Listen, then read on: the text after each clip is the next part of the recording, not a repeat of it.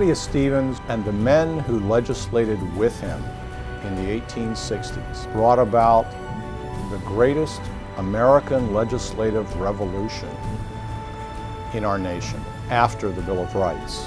He epitomizes the core value of this country, that all persons are created equal.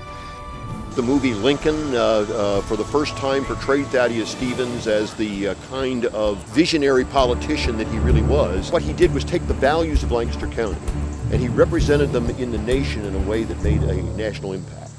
He had a 47-year quest or crusade to free African Americans, to abolish slavery in the United States. 47 years.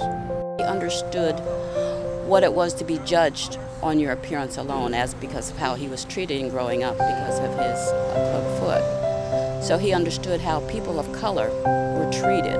That's why he became such a strong abolitionist. He couldn't stand to see the injustice and the discrimination. He was dogmatic, unyielding. If you were with him, you were in good. Heaven help you if you were against him.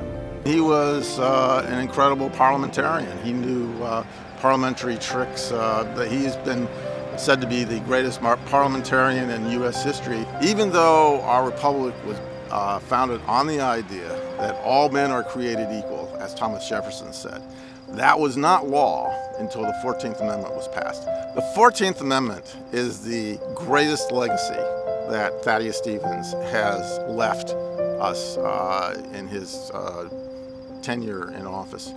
As we proceed through our history, we will look back on the contributions of Thaddeus Stevens during the period of time of Abraham Lincoln as being very, very important to the entire span of the country's history. He was very much ahead of his time. As a matter of fact, he's probably still ahead of our time.